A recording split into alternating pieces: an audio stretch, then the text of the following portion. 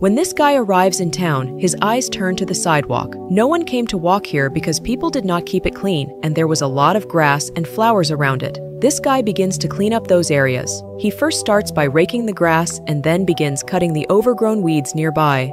Because no one had previously cleaned this place, it was very messy. He puts in all his effort and cleans everything properly. While he does all this work, people do not come to help him, and no one pays attention to him, but he persists with his work. He cleans everything very well and beautifully. After some hard work on his mission, he succeeds, and after cleaning, this area of the city begins to shine.